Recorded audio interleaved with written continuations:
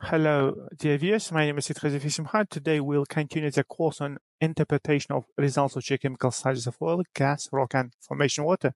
Today's eighth part is practical interpretation of results of carbon isotopic composition in gases. This topic is important for those who want to learn about the source of gas in fields and the genetic relationships between gases from different gas caps. If you want to interpret the results of this analysis yourself, I recommend watching this video till the end.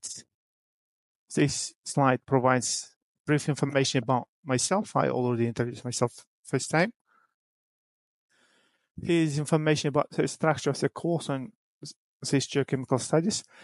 The course consists of 15 parts. Of this, we have already covered topics on oil. In the last lesson, I showed you the application of gas chromatography of gas. In this lesson, I will explain you the application of the results of carbon isotopic composition in gases to determine the sources of gases and their genetic characterizations. The results of the isotopic composition of carbon in gases are used to determine mainly 5 parameters: gas type, environmental condition, thermal maturity. It is also possible to determine gas biodegradation and genetic typing of different gases. This slide presents the equipment used to conduct geochemical studies of gases. Gas sampling is carried out at wellheads using this MK-Bay 200 sampler. The component composition, gas chromatography composition of gas is determined on gas chromatography crystal, while the carbon isotope composition in gases is carried out in the isotope mass spectrometer, to which a gas chromatograph is attached. Gas compounds in GCs are separated by the capillary column. In the case of low concentration of hydrocarbons, a cracking method, cooling with liquid nitrogen, is used. Natural gas is a natural mixture of hydrocarbons of various compositions. When analyzing hydrogen gases from oil and gas fields, the main components are methane, ethane, propane, butane, pentane, and others. Hydrocarbon gases consist mainly of methane, are called dry. Gases with significant composition of heavy hydrocarbons are called wet gases. Molecular compositions are easily affected by secondary processes. Therefore, carbon isotope compositions in gases are more resistant to compositional alterations, and the results allow to characterize gases more reliably.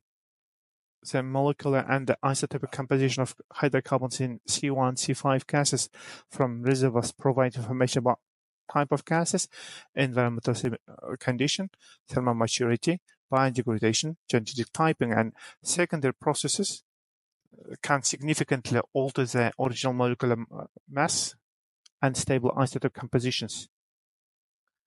As we said, natural carbon consists of 2 stable isotopes, 12C and 13C. As you can see, the light isotopes makes up almost 99%, while the heavy ones make up more than 1%.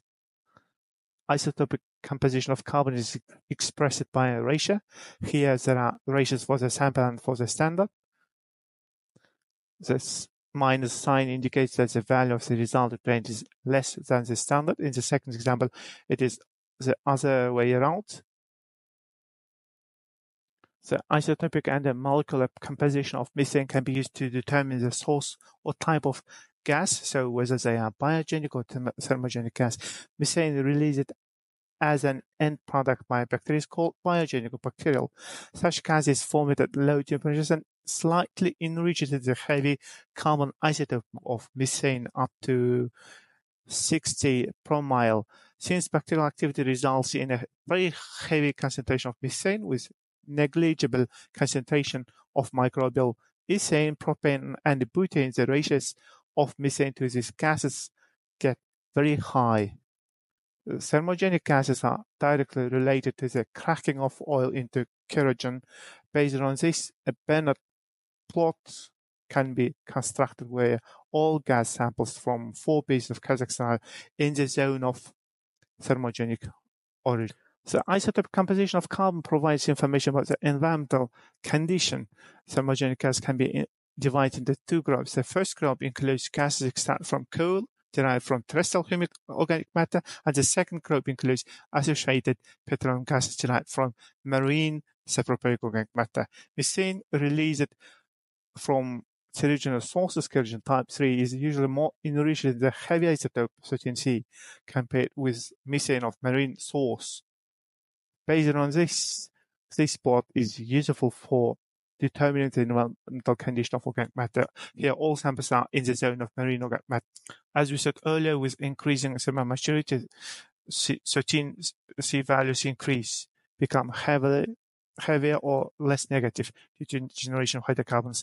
This is because less energy is required to break the bonds between the lightest and the most abundant isotopes. So here, the plot of carbonisotopeingases composition of propane and ethane can be used to determine the thermal maturity of gases. Gases become biodegraded, especially in the gas-water contact zone or in shallow reservoirs. Bacteria eat up light propane isotopes and the remaining gas becomes heavier. In this regard, as can be seen in the figure, the samples from well number 55 in Eastern Makat field is biodegraded. Biodegradation of this product as well is confirmed by the results of gas chromatography analysis of its oil. As can be seen in figure 9, chromatogram of oil, 55, the presence of arsenic hump in the absence of light fraction indicate biodegradation. For genetic typing and in-depth characterization of a thermogenic gas, 3 plots can be used. The Laurent plot, which is used to determine at what stages of cracking the studied gas are generated. The Clayton diagram, where 4 gas sources can be identified. Is a Clayton diagram, almost all of the studied gas are in the oil-associated gas. According to the Laurent graph or plot, gas is generated as a result of different stages of corrosion or oil cracking. Differ is a difference of isotopic and the molecular composition of ethane and the propane.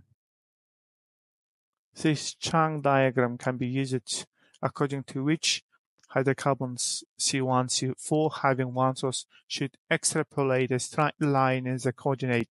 Here's a practical task. You should determine gas type, environmental condition of organic matter, thermal maturity of gases, biodegradation. Thank you for your attention.